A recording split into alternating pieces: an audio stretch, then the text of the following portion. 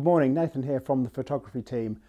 In this quick little video, I'm going to do a quick initial review of the IBIS on the Fuji XH1. I'm going to compare it to the X-T2, sorry.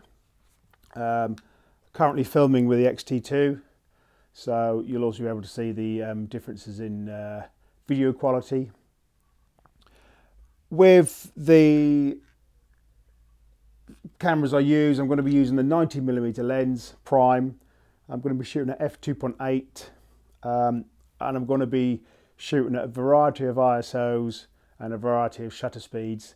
So when we actually come to review the images, we'll be able to see obviously the ISO performance and also the low light performance, as in using the inbuilt image stabilisation. So let's crack on. You can't see what I'm shooting, but I have a vintage camera on a tripod this end of my lounge. It's a simple test, but obviously in the near future we'll probably take the cameras out to a more sort of relevant place like a church and do some further tests. But let's start now then. So we're obviously using the new shutter as well in the X-H1, which is again helps with sort of camera shake. The shutter button has been redesigned, so it's going to be a good comparison.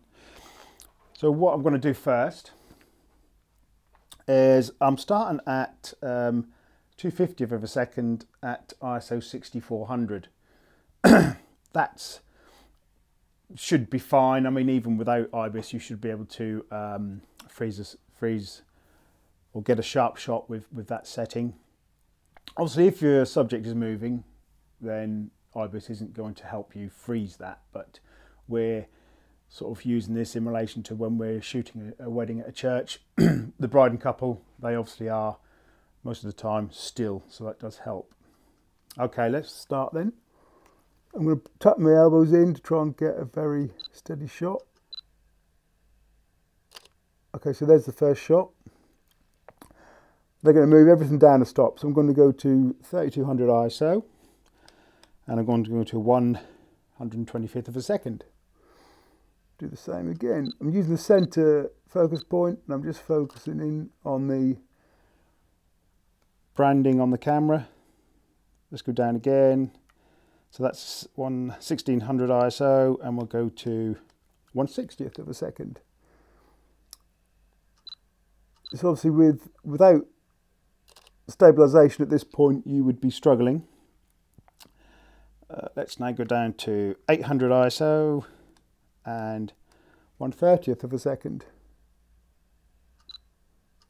And with the inbuilt image stabilisation, I have it set to always on, so when you're composing the image, you can actually see the stabilisation working, and it is actually very effective.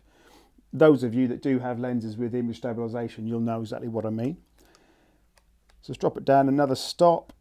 We're going to go to ISO 400 and 1/15th of a second.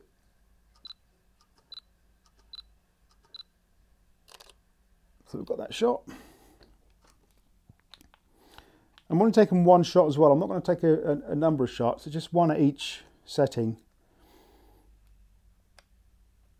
Then we'll drop this down to ISO 200 and we'll go to 1/8th of a second.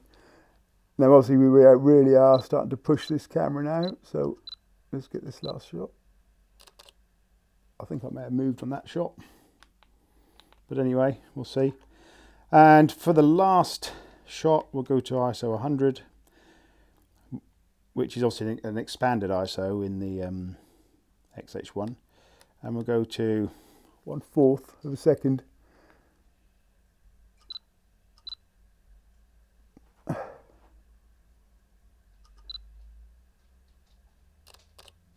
Well, that was slow,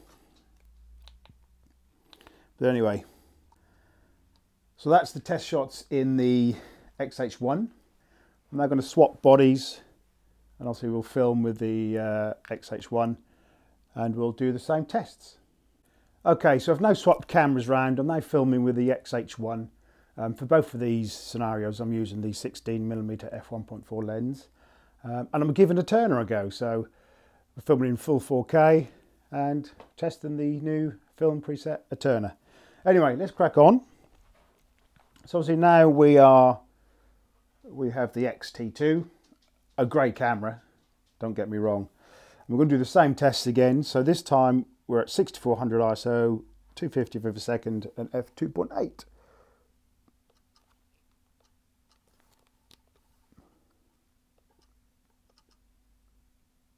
I'm just going to turn the beep on. I've obviously got that turned off because last time I used this I was obviously at a wedding.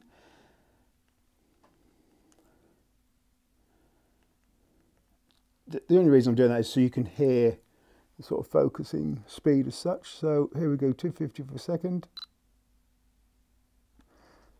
I can already see the difference looking through the viewfinder. So that's the first one. Drop at a stop, so 3200 and ISO and 125th of a second.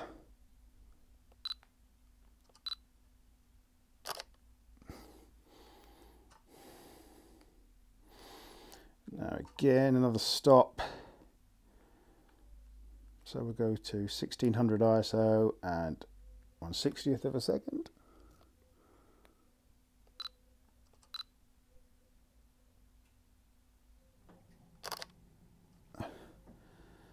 I can already feel myself struggling. Let's go down again to 800 and 1/30th of a second. Now, obviously in a real life or a real photo shoot, I don't think you'd be using it at this shutter speed. Oh God, it's getting hard. 400 ISO, 15th of a second. You've got to be a statue to be able to take pictures that are going to be not blurry at this speed. So, but I mean, you can tell the difference with the shutter as well by using the X-T2 compared to the X-H1. The X-H1's shutter is just butter smooth. It's lovely. Right, we're going to go to 1/8th of a second at ISO 200. Wish me luck. Oh God, it's a lovely blurry image through the viewfinder. And we're going to go to 100, and we're going to go to 1/4 of a second. Now let's really try and stable myself for this one. And if you want to be a sniper, you do the breathing as well. So you breathe in and then you'll hold your breath.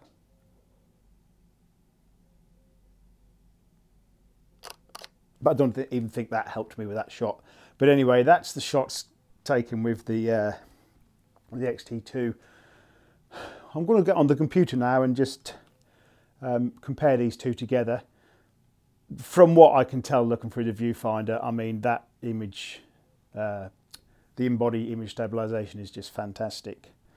Now, there's been a lot of sort of comments on social media that the X-H1 is solely for video shooters and that the stabilisation is only good for video shooters. But what do you think? To me, as a photographer, I think that is amazing, and that's a really good feature to have, especially as a wedding photographer, when in the UK most of the times the weddings are in a dark church, and just being able to drop those settings a bit is going to be fantastic. But anyway, that's me talking without looking at the images, so let's get these images up onto the computer and see whether I'm correct. Okay, so we're at the computer now, and I've just brought the images into Lightroom. The only thing I've done with them is I've changed the white balance and I've added a little bit of contrast. Detail tab, sharpening and noise reduction is just a standard setting that I have. So there's a little bit of noise reduction and a little bit of sharpening. Let's close that panel. Okay, so comparing the two images side by side, we've got the X-H1 on the left and the X-T2 on the right. These first two are at 1/250th of a second, 2.8 ISO 6400, and obviously we're using the 90mm lens. So let's go in 1:1. Now there may be odd colour differences, but obviously the sensors are identical, but obviously we have in-body image stabilisation on the X-H1. So if we look at both of these pictures, they're both lovely and sharp. There's no issue with those images at 1/250th, and you'd expect that on both cameras anyway. Let's now move up to 1/125th of a second. Again, we have the X-H1 on the left and the X-T2 on the right. Again, lovely and sharp. I think I may have misfocused on the X-H1, which isn't really ideal, but we're still sharp. You know, there's no blurriness in the image. It's just me that's made an error and misfocused. Obviously with the X-T2 we're still lovely and sharp, which is great.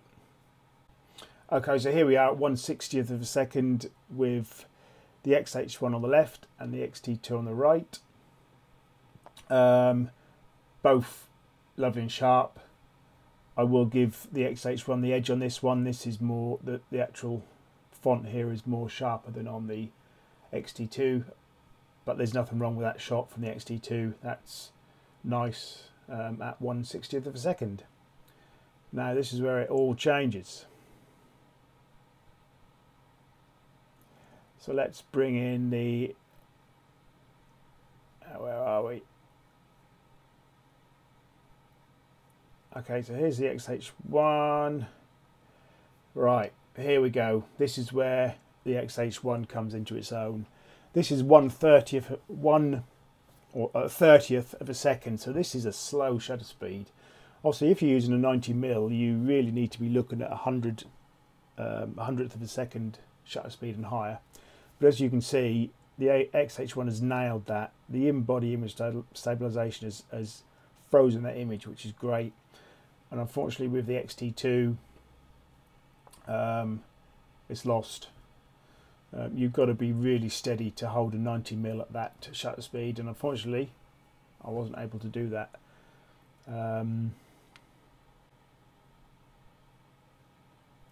So let's now move on.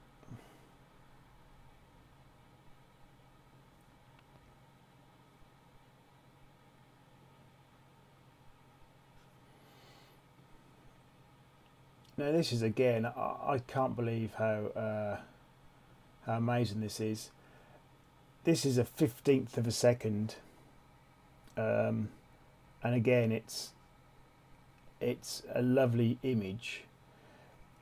There may be a tiny bit of blur in this one, and that's probably my fault again, but looking at the X-T2 now, well, that's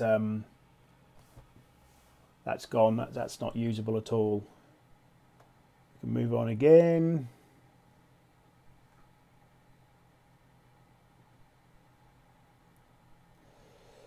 This is an 1/8 of a second. And just look at that. Look at that from the X-H1. An 1/8 of a second with a 90mm lens. I mean, that's sharp. That's excellent. And obviously, unfortunately, with the X-T2, couldn't handle that. We've got a lovely blurry image. But this next shot, I went up to a 1/4 of a second. Now this is where I am totally amazed. Look at that shot at a 1/4 of a second on a 90mm lens. That is tack sharp. I can't believe how well the in-body image stabilisation has done on that image. And as we expected, unfortunately, with the X-T2, well, there it is, a blurry image. Obviously, you've probably been looking at the sort of noise performance as well through those images. But if we just have a quick look again, we'll bring up the X-H1 at 6400 ISO. So there's no flashes on these, obviously. So just as a quick reference, there's the noise at 6400 ISO. The blacks here are perfect. There's no issues there. Yes, we've got a tiny bit of grain in the sort of background, but I'm zoomed in at 1:1. If we were to look at one of these full screen, let it render, you know, there's no issues there. So I hope you enjoyed that video, and that just shows you what the in-body image stabilization can do for you. You know, that just proves that that feature is a must for any sort of photographer, not just videographers. There have been comments that people saying that this camera is only for videographers, but that shows that it's great. You know, low light performance is good. I'm really looking forward to getting this camera out at our next wedding and testing these features in a live shoot. I think that that feature is going to be a game changer in the Fuji world. Anyway, my name's Nathan. Please comment, like and subscribe. Let me know what your thoughts are. Do you agree with people that say it's only for videography? Do you agree with me that it's going to be great for photography? Just let us know in the comments below. As always, thanks for watching. The photography team, my name's Nathan. Goodbye.